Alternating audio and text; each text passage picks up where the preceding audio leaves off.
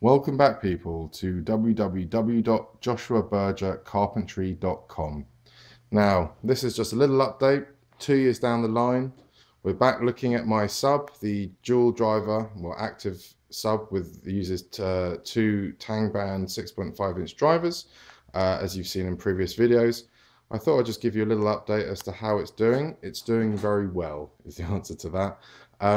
The only slight change you may have noticed, well, there's two changes. First of all, I've taken the grill out because I was getting resonations from the base.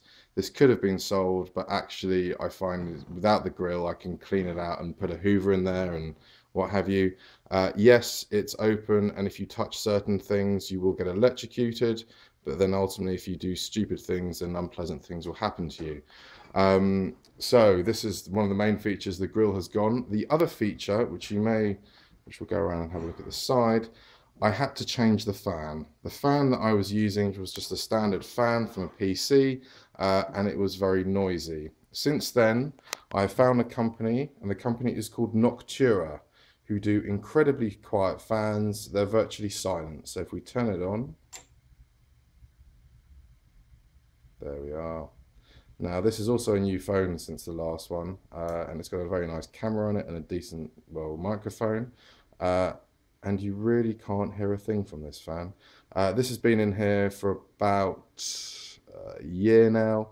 Noctura specialise in quiet fans. I think they have liquid bearings or something on those lines, but it works. The other thing that I had to change about the speaker, which you can't see from here, was I had to drill a few extra holes into the drivers because the drivers have only got 4 holes for the screws to lock them into place, and I found that after constant use they were almost working themselves loose. So I drilled additional holes around the driver, equally spaced the holes, so now each driver is held in with 8 screws, and this seems to solve the problem. Other than that, it still sounds great. It's a lovely sounding system. I've had a lot of people around over the years and they're all very impressed with it. Some professional musicians as well. And that's all, folks. Other than that, it's been a great project and it's a great speaker and I'm still very happy with it. There's a possibility that I might make some up in Perspex so we can see what goes on inside them.